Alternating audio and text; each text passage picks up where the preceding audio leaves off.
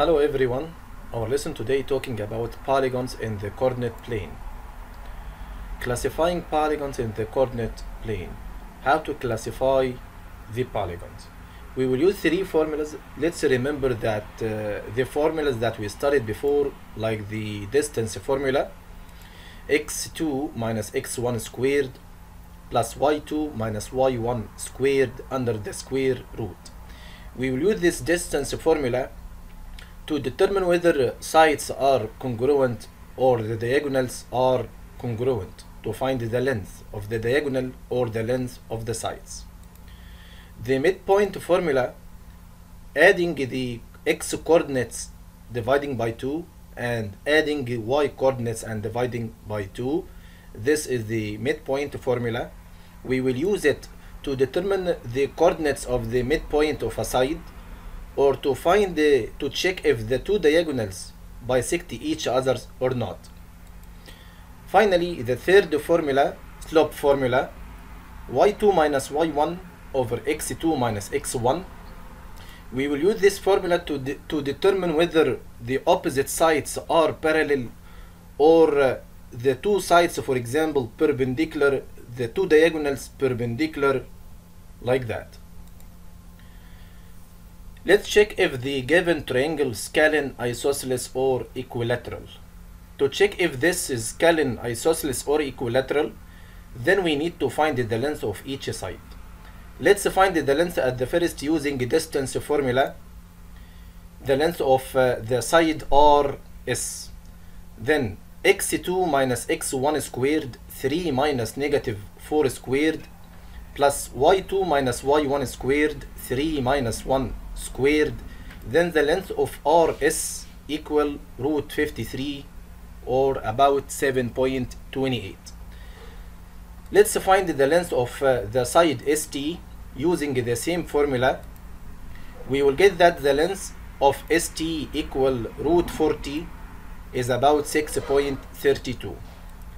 And the third side, the length of the third side rt, this using the same formula, distance formula, we will get that the length of rt equal root 41 or about 6.4.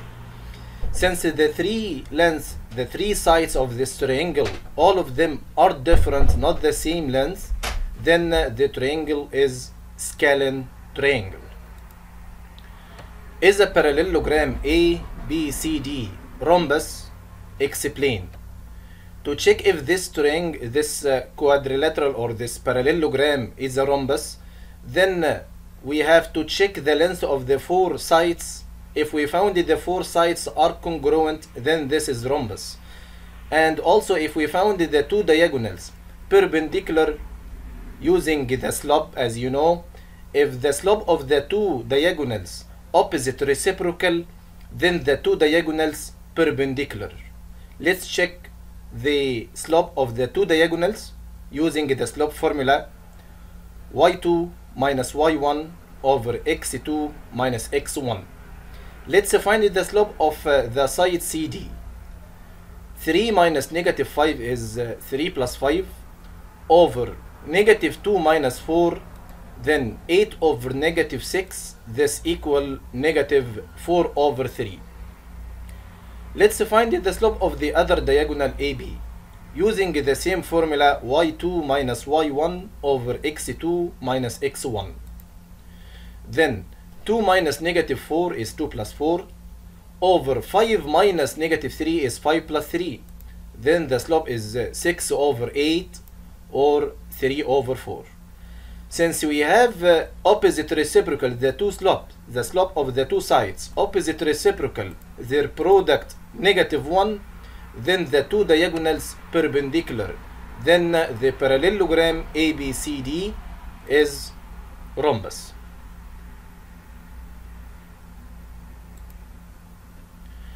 What is the most precise classification of the quadrilateral formed by connecting the midpoints of the sides of the isosceles trapezoid?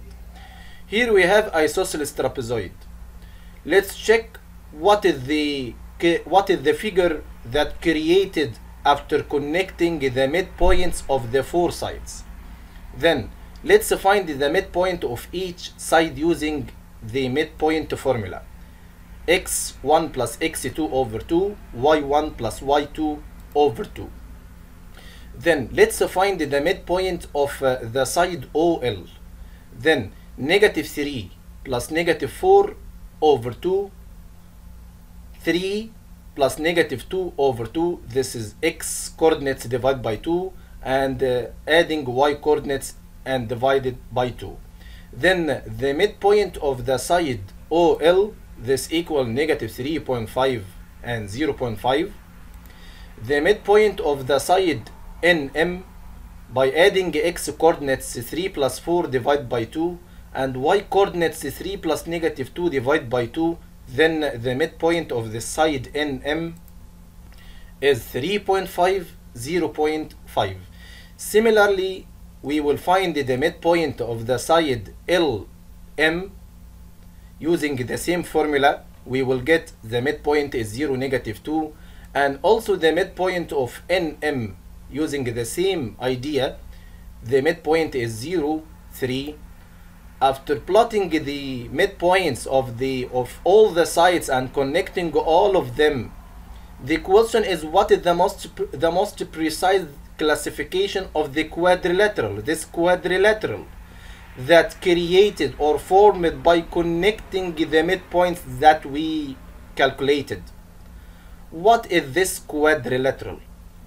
To check what is the precise classification of this quadrilateral that formed by connecting the midpoints, let's check at the first the side length. Let's use the distance formula to check if the sides the same length or not, if the sides congruent or not, like that, using the distance formula. x2 minus x1 squared plus y2 minus y1 squared. Using this formula, we will find the length of the side RS. 0 minus negative 3 is 0 plus 0 minus negative 3.5 is 0 plus 3.5 squared, plus negative 2 minus 0.5 squared, all of that under the square root. Then the length of RS is 4.3.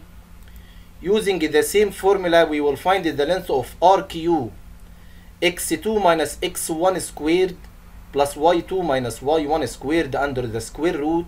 Then the length of RQ also equal 4.3. Similarly, we will use the same formula to find the length of SP. We will get that the length of SP also equal 4.3. The same as PQ, the length equal about 4.3. Since the four sides, all of them are congruent, then we have one of two quadrilaterals. Maybe square or rhombus, because both of them, they have all the sides, all of them are congruent. Then to differentiate between the square or rhombus, let's check the angles between the sides.